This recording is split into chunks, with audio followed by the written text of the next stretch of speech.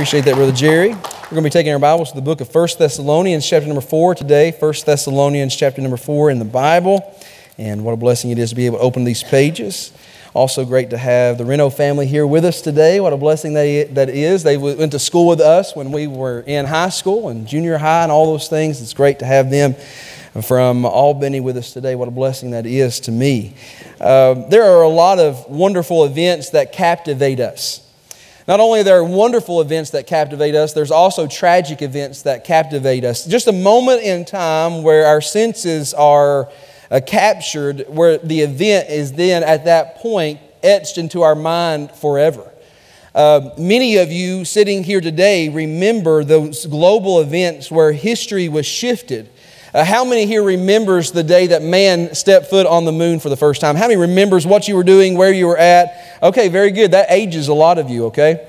I can't remember that, okay? But there's many of you all who cannot remember what you had for breakfast, but you can remember that event, where you were at, what you were doing, what you were eating, and who you were talking to. And that's how it works. For us, the millennial generation, that was 9/11. Many of us think of, generationally, we think of the millennials as teenagers, but that's not how that works, okay? The millennials were teenagers 20 years ago. The generation experts say that a millennial is somewhere around 1981 to about 1995. And they say the cutoff for a millennial is those who can remember 9/11. If you can't remember it, then you're in the next generation, what we consider Generation Z. And so the generational experts say that 9/11, now I remember where I was at 9/11. I was at Clinton County High School in gym class my freshman year, sweating and about to go to English class. Now that tells you how young I am, okay? I just saw some ladies with their mouth drop open when I said that. Freshman class is where I was at when 9/11 happened. And I can remember it like it was yesterday. I remember who talked to me. I was leaving gym class. Charlie came out afterwards and said, "Hey, did you hear about two planes or a plane crashing into a building?" I thought he meant like a two-seater plane in like a small town in Podunk, Kentucky. That's what I thought. But it was totally different. We went to English class and we saw that second plane fly into. How many remembers watching that event happening? And you'll always remember that. It sets into your mind. You always can bring it back up. Now, those are what I'm talking about. Moments in history where it just seems to connect. For many of us who are parents, if you are a parent, that captivating moment was at the birth of your child. What a very amazing and excruciating time at the same time, right? Talk about paradox moments. It's the worst pain you've ever been in and the greatest joy you've ever had at the same time. That's what the birth of your child was like. It's a time when you're watching this living person coming out of a womb and breathing for the first time. But what you do not realize in the hospital room is that the hardest days are now in front of you, okay? You're sitting there, you're sleep deprived, you have all these things going on where you don't know how you're going to make this baby come out and all these things. But what you just didn't realize is that the hardest days are in front of you from that point forward, because now you have to train them and teach them and help them to learn and educate themselves. Now, it's going to take a long time to develop this child into a mature adult. Now, how many knows a grown man that acts like a child? Anybody know anybody like that? Okay, very good, very good. They miss some of the developmental processes when they was a child. What happens is when we are growing babies into adults, we not only focus on the physical, but we also focus on the social. We try to develop them educationally and spiritually and morally. And this process advances at different speeds for different people. We was talking to someone the other day, and Magnolia has now made that transition where me and Gayla cannot spell in the car because she can sound it out now. How many remembers those days? Like, that's scary. Like, we're having a private conversation now that a little 5-year-old girl is in the process of understanding this conversation. We'll drive down the street, and she'll read road signs that I can't even pronounce. And someone was asking me about it the other day. They said it seems like she's developing pretty quickly in that. I said, you wouldn't even believe it. At about 3.5 years old, she picked up a chapter book and started reading verses out of the chapter book, just automatically. Is that how it happened? No, okay, that don't happen. That doesn't happen. What happened is her mother was very patient and persistent with her in trying to develop that and teach her to read. And I want to tell you, that was a very hard and excruciating process in just trying to teach her how to read. Because how many knows that a 4-year-old wants to eat candy and play games all day? Anybody understand that? Right. And that's what she wanted to do, but her mother was very patient with her. Her mother was very persistent with her. We read See Spot Run 75,000 times, and now she can read. She's doing well with that. But it took a process of developing. Now, we think about that in our mind when it comes to our children or our aunt or our nieces or nephews. We think about that with our grandchildren, how they have to have this process of developing into a mature adult. But I want you to think about God's children. Think for a moment about the spiritual maturity of God's people. Now we understand that when the Bible is talking about salvation, Jesus uses this term. He says, "Ye must be born again." Now, a person that comes to know Christ as their Savior, they receive Him to be their propitiation for sin. They ask Him in faith to forgive them, give them a home in heaven, a relationship with God. Listen, that person may be 42 years old physically, but at that moment, spiritually, they are a newborn babe in Christ. The Bible teaches us that just like a child, a baby, desires the milk of his mother, also a newborn Christian in Christ, a newborn babe in Christ is what the Scripture calls, desires the sincere milk of the Word of God that it might grow thereby. You say, "Pastor, what is that process called?" It's called a word named sanctification. Sanctification. We have turned this morning to 1 Thessalonians chapter number 4 to look at this growth of the believer. To find out what is this thing, how do we develop as a child develops into an adding to society adult. How do we as Christians develop and grow into one who adds to the church and adds to the kingdom of God and is a good part of the spiritual body of Christ? How do we grow from a babe in Christ to a godly man, woman, boy, girl in the Lord Jesus Christ spiritually? Well, we find 1 Thessalonians chapter number 4, look at verse number 1. The Bible says, "Furthermore, then we beseech you, brethren, and exhort you by the Lord Jesus, that as ye have received of us how ye ought to walk, and to please God, so ye would abound more and more. For ye know what commandment we gave you by the Lord Jesus, that this is the will of God, even your sanctification, that ye should abstain from fornication, that every one of you should know how to possess his vessel in sanctification and honor."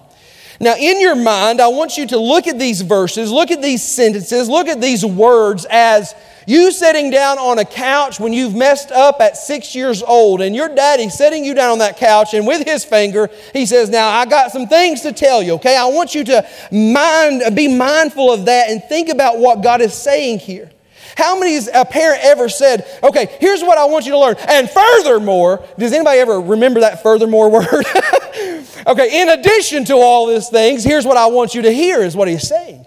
Notice how our verse begins in verse number 1. He says, "Furthermore." Now listen, I've been telling you a lot of things, but here's something extremely important for you to learn. "Furthermore, we beseech you, brethren, the child of God, we exhort you, encourage you in Jesus Christ, that as you have received, ought ye to walk." The commandments that we've given you, the way that you should live, that should be personal in your life. That you would take those principles and grow thereby. That process is called sanctification. With the help of the Lord, I want to preach on this subject this morning, the P's of sanctification. The P's of sanctification. Let's pray and ask God's blessings on the service today. Lord God, we are grateful, Lord, for each who have gathered here. Man, my heart swells with the friends and the family that are in this room. God, I am unworthy to know and love so many people who are just good, faithful, godly, helpful brothers and sisters in Christ and family. God, it's a reward, Lord, to simply come to church to see the great and wonderful blessings that you've given to this church, which are not our possessions. God, that the greatest blessings in our life is not the money that you've allowed this church to save for the furtherance of the kingdom of God. God, the greatest blessings are filling these seats today. God, the greatest blessings are those who are in the nursery and in Super Church and Tyler class as we speak.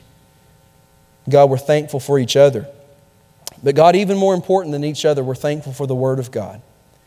And Lord, we've come here with a desire to learn. And so God, I pray that every person would think individually today. May we not think about what our neighbor needs or what our family member needs. But God, may we come today as we enter into 1 Thessalonians chapter 4 and find specifically what it is that I need. God, I'm thankful that you've taught me some lessons from this passage just this last few days. But God, I pray that this week would be a time where we all take to simply focus on this truth, this biblical truth called sanctification. For it's in the name of Jesus that we pray. Amen and amen. Now again, the word sanctification simply means to be clean and to be set apart, sanctified, set apart for the master's use or for use. Specifically, we're speaking here about spiritual sanctification. We're talking specifically here about having this time in our life where we are growing in godliness unto the Lord Jesus. And that is a very important process in our lives because we all understand that we all want things that are clean to be able to use them for our purposes. Now let me ask you a question. This is going to be a very intrusive question that I'm going to ask you to be honest with me about. How many has ever had dishes set in your sink for 2 or 3 days? Anybody ever been there? How many's ever had it set in there for a week or longer? Anybody been there? Okay, a couple of us have, okay? We understand that. But now you have to eat today, and you have this great, wonderful supper that you have prepared. So do you go to the sink and grab one of those dirty dishes out and then put your new supper right on top of it? Is that how you do it? No way! You would never do that. You would go get a clean plate and you would use it for your purposes. And that's much how God will use. And it is that process of sanctification that cleanses us from sin, that works out the impurities in our life. And it is a very crucial part of every believer is that we allow the process of sanctification to work in us that we might be able to be used for God and for His glory. Now, please understand this. You may want to write this down because this is something that we all need to know. Please understand that salvation, like birth, is a miracle of the moment. Salvation, like birth, is a miracle at an instant moment that is born. But sanctification, like growth, is a process of a lifetime. Listen, we're never in this world going to be perfectly sinless. But we are in this process of sanctification that we might sin less and less. And that is called sanctification. So I want us to notice 5 very brief things this morning about the P's of sanctification that we all need to know to make sure that they are working active in our life, but also in our mind as we are processing this. How do I live godly today? Number 1, I want you to understand first, sanctification is a privilege. Okay? Sanctification is a privilege. Look with me, if you would, in verse number 3. For this is the will of God. Do you notice what he's saying there? He is saying sanctification is the will of God in your life. Now, many people think of this word sanctification as a dirty word that legalistic people get up and scream and shout about. But quite the contrary, sanctification is a beautiful word that God uses in great grace and mercy that we might be able to work out those old imperfections and sins in our life that we might be able to use in the will of God. And I want to tell you, when God who formed the world, the Bible says that He spoke the universes into existence. The psalmist will say that He took the water in the palm of His hand and poured out the rivers and the oceans into the palm of His hand. He's the one that formed the mountains. When we think about the great wonders and glory of who God is, to know that He would decide to choose to use me and you want to know what that is? That's a privilege. That's an honor. That is something that we cannot get over. Mind-boggling and numbing to understand that God has a perfect will for you. Think about this. the one who created everything, the world and all that is therein, has a specific purpose for you. Now, I'm going to tell you, in a world of nearly 8 billion people, to know the God of heaven has a specific purpose for my life, that is a wonderful, wonderful privilege. The Bible says in Jeremiah chapter number 1 and verse number 5, before I formed thee in the belly, I knew thee. Before thou camest forth of the womb, I sanctified thee. I ordained thee a prophet unto the nations. And may I say, just like God had a plan for Jeremiah's life, God has a tremendous plan for your life. I'm going to tell you, that beats anything that MIT can give you, okay? That beats anything that a ball field can provide for you. When God, the Father, specifically has a purpose and plan for you, that is amazing. I want you to think for a moment about the time that Jesus entered into Jerusalem during His triumphant entry. So He is riding upon a beast of burden. Does anybody remember what that beast was? What was it? Somebody help me out this morning. He's riding upon a donkey, a colt, an ass. What the Bible shows us there is He is riding upon this donkey and He is going into Jerusalem. He's entering the gates, but as He is riding upon this donkey, the Bible tells us that they are throwing certain things in His way. Now, what are those things? Anybody help me out with that one? Somebody help me? Palm leaves, very good. They're throwing palm leaves into His way that He might be able to be honored as He is progressing in this journey. But not only is it palm leaves, there's something else that they're throwing in His way. Anybody remember what those are? Yes, their coats, their outer garments. They're throwing them in the way. They're saying, listen, what God is doing here in this moment is so much more important than even the necessities of my life. This outer coat, they're throwing them in the way. But even more than what they're doing is what they're saying. Does anybody remember what they're shouting? Oh man, they're shouting, Hosannas, Hosannas. One of the gospel writers will say that they are saying, blessed be the King that cometh in the name of the Lord, peace in heaven and glory in the highest. And when they start saying those things, the religious crowd get really, really mad. Anybody ever saw a religious person get really, really mad? Yes, horns come out and fire comes out of their mouth. You know what I'm talking about? Well, that's what the Pharisees were doing in that day. They were extremely mad at what God was doing in this process, but it was the perfect will of God that had been established before the world had been established.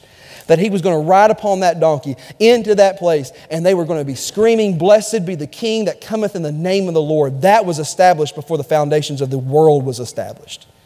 Pharisees didn't like it. You know what they asked Jesus to do? They said, won't you hush those people up? Why don't you take them and shut their mouth? Tell them that they shouldn't be saying those things. Remember what Jesus tells them? If they withheld what they were saying, the rocks would cry out, Hosannas. I'm going to tell you, that is who God is. He can use the rocks, the trees, the wind, the dust of the earth. He can use anything He wants to get the glory. But you know what He chooses to do? He chooses to use dirt bags like you and me to get the glory. And all of God's people said, Amen. You know what that is? It's a privilege. Sanctification isn't a dirty word. Sanctification is a privilege. That I could live a life where God would say, I'm using you for my glory.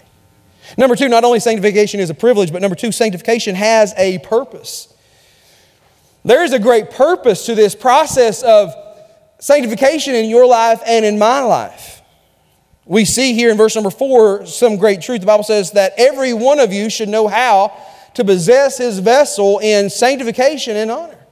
You may have worked at a place for some time, and has anybody ever been in the process of training new people?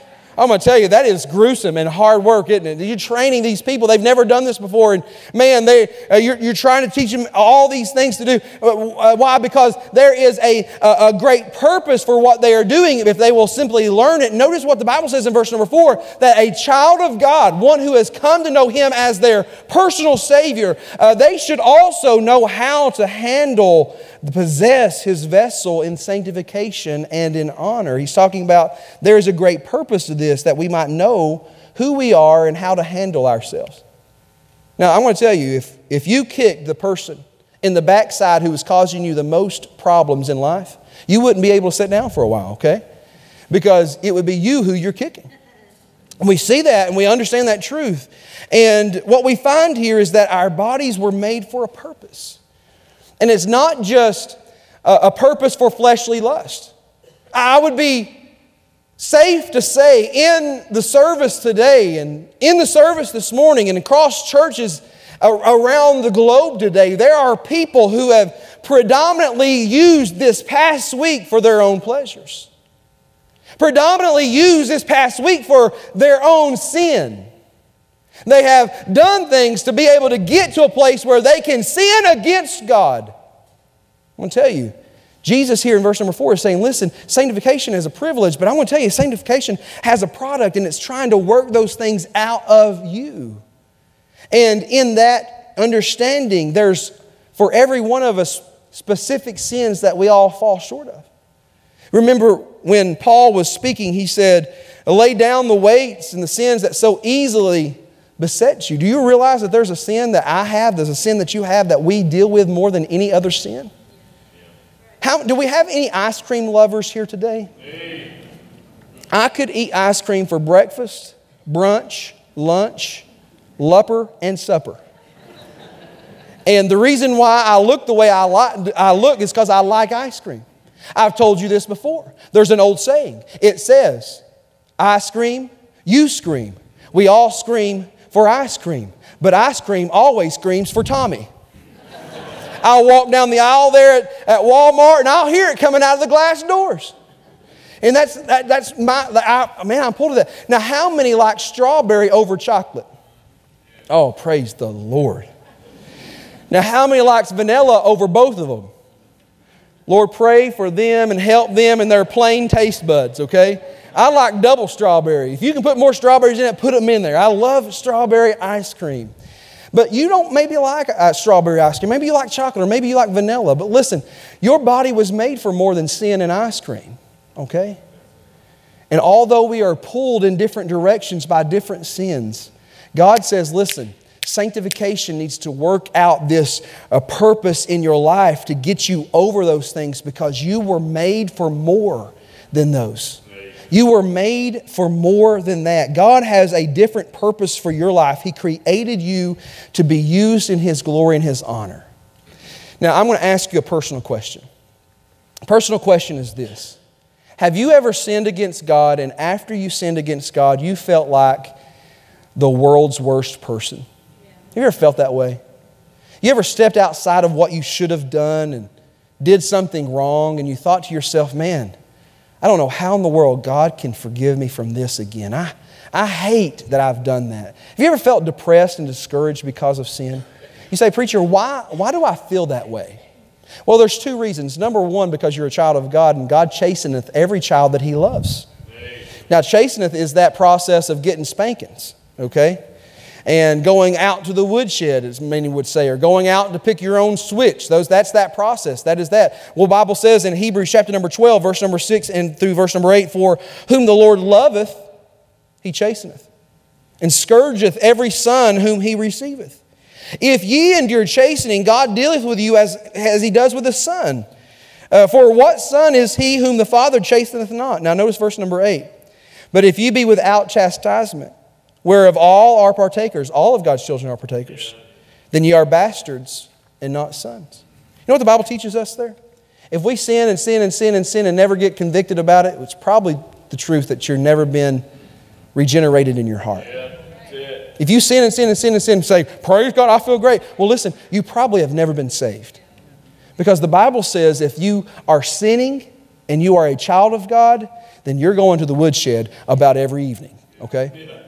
That's what the Bible is showing us there. And whom He doesn't chasten, there's no scourging, or there's no sonship. But then the second reason, not only because we are a child of God and because of that chastisement comes, but naturally, I believe the second reason that we feel depressed after we sinned is because our spirit and our mind that have been bought and purchased with the Lord, from the Lord, that when we sin, it groaneth against those things. Now, when God created Adam and Eve in the beginning, He created them perfect. He was a perfect man. She was a perfect woman. There was nothing of sin in there. God created no sin, but also when God created the earth, He created it perfect. Remember that they were in paradise. They didn't have to go out under their own strength and till the ground or turn the soil. They didn't have to go out and plant vineyards or any of those things. They didn't have to go pull weeds. Can you imagine a world without weeds? Listen, we're growing them around here. And if you leave here today and you see a weed, pick it up and take it home with you, okay? Do that for me. But this was a world without thistles, without thorns, without weeds. But when man sinned in the garden, curse fell upon man and curse fell upon this earth. And now the Bible teaches us in Romans chapter number 8, verses number 19 through verse number 22, that now because of that, the creation groaneth together, waiting on the manifestation of the sons of God. You know what the Bible teaches us there? That this world is groaning for perfection. Why? Because it was made for more than what it's doing. And when we as God's children will decide and choose to live rather in sin than in the process of sanctification, our body, our mind, our spirit is groaning because we were made for more than that. And that's why many live in a state of depression, because they will continually live in sin and not allow God to have that process of sanctification in them. Hey, listen, you want to have victory over a depressed and discouraged nature? Then allow God to start cleaning you up in the process of sanctification. There are some sins that you need to get over. There are some things in your life that is not pleasing to God that you need to get through and past. And God is saying that sanctification is there is a product. Number 3, would you write this down? Sanctification is a process. Woo! It's a process. Just like we understood at the earlier statement that salvation is a miracle of the moment, but sanctification is a learning that never stops. It is a process that never ends until we all get to heaven. I want you to notice what the Bible says in verse number 3. For this is the will of God. What is the will of God? Your sanctification. That ye should abstain from, and now fill in the blank, okay? The Bible here puts fornication. Okay? That is the blank that some of us needs to say, hey, I want to get this out of my life. But your blank might be something else. We could, without hurting the truth of application here of the text, we could put any sin that you have that you're dealing with, you could put it straight right in the verse. You could label it just sin because it doesn't hurt the application and understanding what the verse is saying, that the process of sanctification is that we not necessarily become sinless, but that we sin less and less. Abstaining from sin that draws us particularly. But let me tell each of you the truth that you already know. That is a long and sometimes gruesome process. It doesn't just happen overnight, okay? I believe with all of my heart that when a person comes to know Jesus Christ as their personal Savior, how many remembers that moment? I was a young man at that time. And I came and I received the Lord Jesus as my Savior. I prayed and asked Him to forgive me of my sin and give me a home in heaven. And I stood up. There was a sin in my life at that time. I'm not going to talk about it or discuss it, but there was a sin in my life at that time that I was very much doing repetitively, and it was a habitual sin. And I got up from that altar at the age of 7. I turned around. I shook the whole church's hand because that's what they did in that time. Remember the receiving lines at salvation? That was what happened when I got saved. And I shook everybody's hand. I didn't know anything about COVID. Went like that and all those kind of things. And I went home and I didn't do that sin. that day. I woke up the next day and didn't do that sin the next day. I woke up that next day and I didn't do that sin the next day. And it has been a long time, 28 years, and I have not, since that moment, done that sin. I believe when you are saved, at that moment, God gives you the power to have victory over sin that you never go to again. I know the same people that says the same thing about drinking. I've heard the same people say the same thing about smoking. I've heard a lot of people say the same things about different sins. That when they got up from the altar, they was delivered from that temptation. Now, I'm going to tell you, there's other sins that I've dealt with for a long time. Anybody say amen to that one? Amen. And the process of sanctification is allowing that and pulling that out. And sometimes those sins that we are dealing with is like potty training. How many has ever tried to potty train a child? I mean, when that 4-year-old, that father takes him in the bathroom. Let me rephrase that. When that mother takes him in the bathroom to potty train him. And they're going through that process. Sometimes it's a very stinky and messy process. And just like working sin out of our life with the Holy Spirit of God's help and the church's help and the God's Word's help, sometimes it's a stinky and very messy process. And sometimes we fight against it. Did anybody ever have a child that fought against potty training? Yeah. It's like, what are you thinking? You want to be a mature adult, but if you're ever going to do this, you're going to have to learn how to use the restroom. And they're fighting against it. They don't want it. They don't want it. They don't want it. Man, I don't want to do this. This process is horrible. And then they finally get potty trained and they're like, yes! I'm so excited, you know? I'll never go back to that again. And that's how they think. Well, there's a lot of people today who are fighting against the process because they don't want to give their sin up. And man, they're saying, I don't want that. And I couldn't imagine life without that sin. And man, life would be horrible without me doing that or going there or saying those things.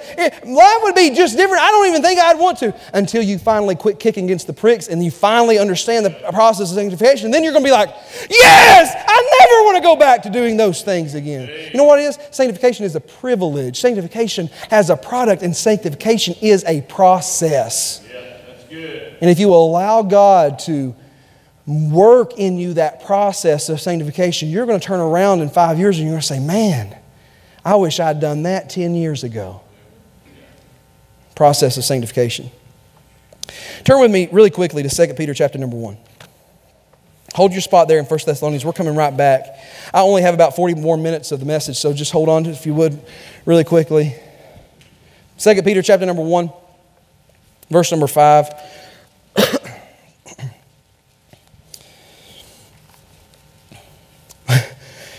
Oh, Peter and Paul, you know, we started out 1 Thessalonians chapter 4 with the word furthermore. And then we come to 2 Peter chapter number 1 and verse number 5, and we see this phrase, and besides this. You know what he's saying? Furthermore. Let me give you some more important information, he says. Giving all diligence. Now be very diligent in understanding what this is showing us. Be diligent in making sure that this is a process. Well, notice what he says. Add to your faith. What is the building block? What is the foundation of our salvation? What is the foundation of our relationship with the Lord? It is faith. For by grace are you saved through faith. Faith is that fundamental process by which we are saved. It is faith. But then he says, I want you to add to your faith. What is he saying? I want you to grow up. Notice what he's saying. He's saying, add to your faith virtue, and virtue knowledge, and knowledge temperance, and temperance add to it patience, and patience godliness, to godliness brotherly kindness, to brotherly kindness charity. Every one of us is on that stair step somewhere.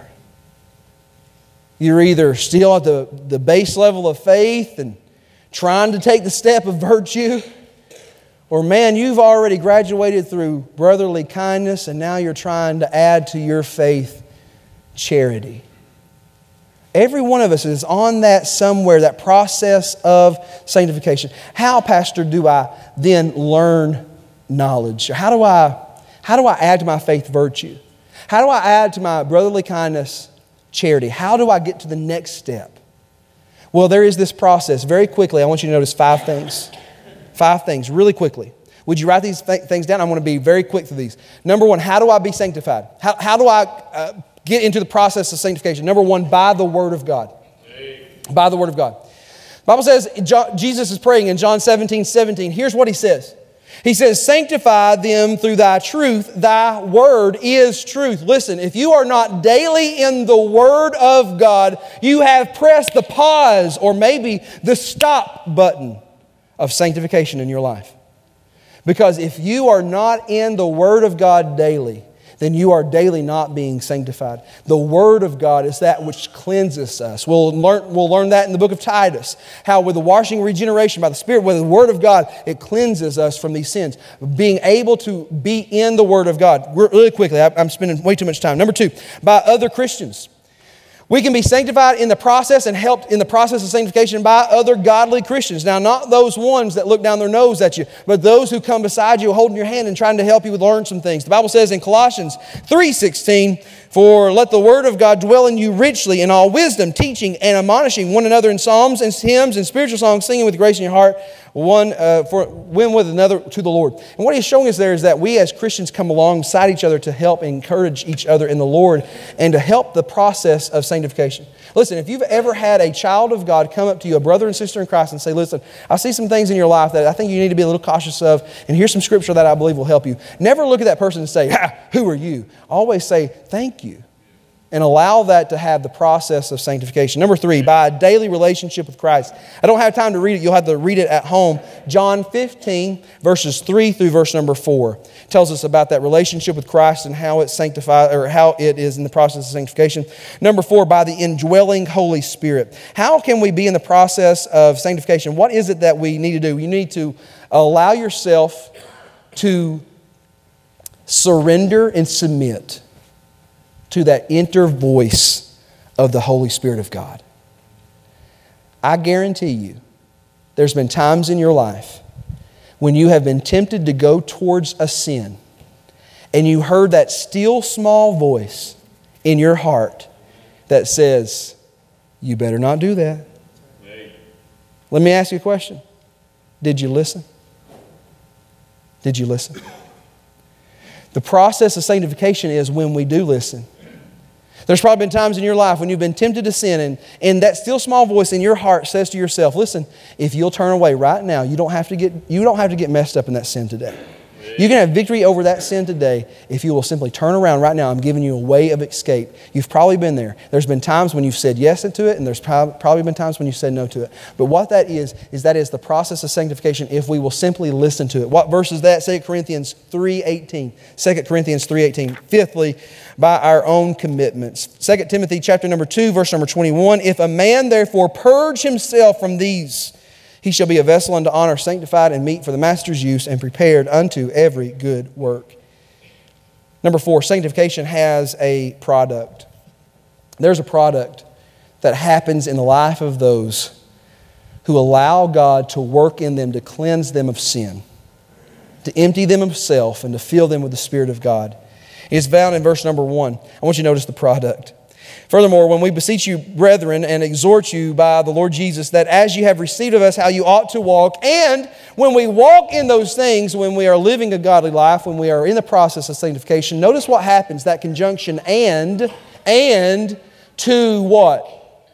Please God. You know what sanctification does in our life? It pleases God. Amen. Just the other day, I was sitting down with several people throughout the week, and many were talking about some issues that were going on in our life, and we were talking about some things, and I would sit down with them, and we would be on a good subject, and then they would veer off subject and talk about their children. Anybody ever found somebody that just wants to talk about their children? Anybody ever been there? Have you ever talked to me? You'll find it true of me. I was talking to somebody the other day, I was talking about Magnolia, and they was like...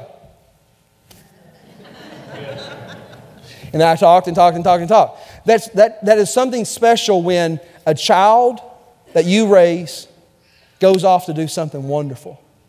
becomes a great part of society, becomes very, I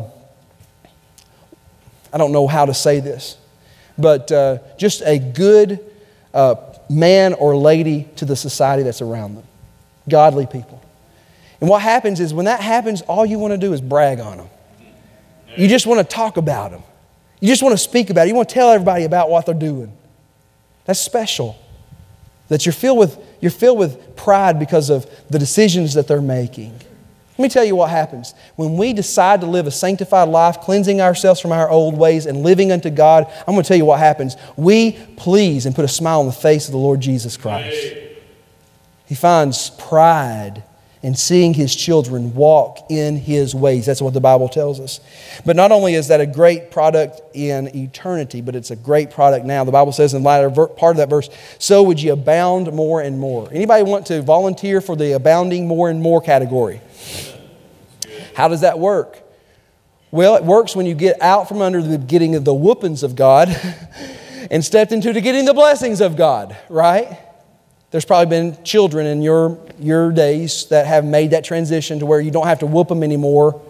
And now you just give them the car keys at any time because you can trust them.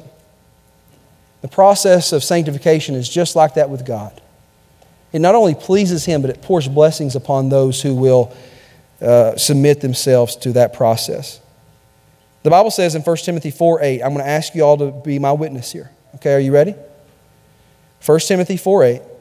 For bodily exerciseth profiteth little. And all God's people said, amen. Thank you.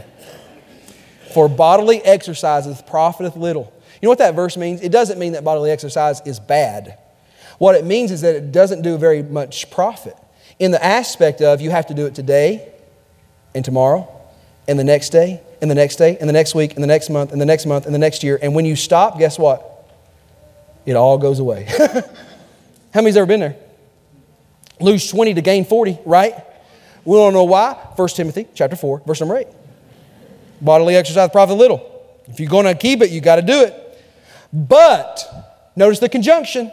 And not only is this conjunction that takes two sentences together, but it is but. The word is but, so it's saying, but there's a contrast to this. Bodily exercise profiteth little.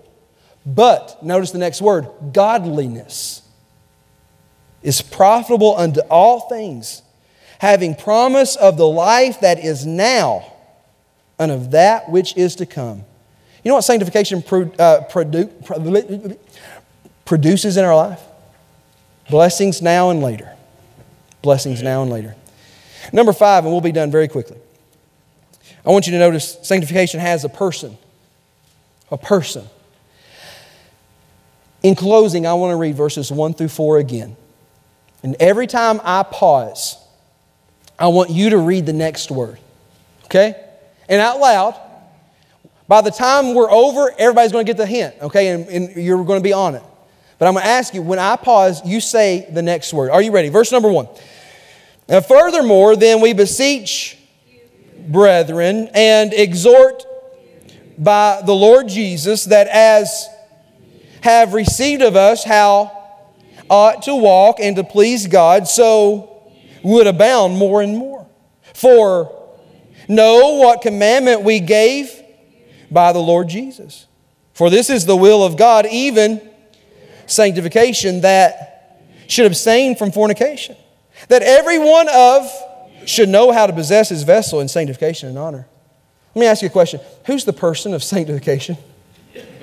You. And me. Yeah, right. It's you and it's me. You know what sanctification is about? It's not necessarily about what your neighbor's doing. It's about what you're doing.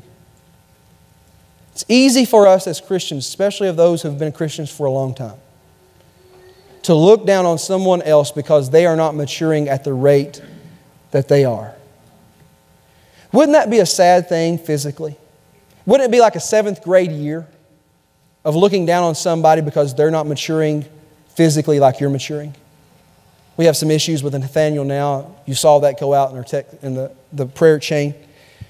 Because he's so far behind developmentally, they think that he may have cerebral palsy or some other things going on. Wouldn't it be a shame for a 3-year-old to look at Nathaniel and look down on them because he's not maturing like he should maturing, then why spiritually do we have the stick to beat everybody else up because they're not maturing at the same speed that everybody else is maturing? What they need is a friend, not a foe. What they need is a culture of help instead of a culture of criticism. Someone to help bring them along. Listen, I don't care who you are, where you're from, what you've done, or what your daddy did.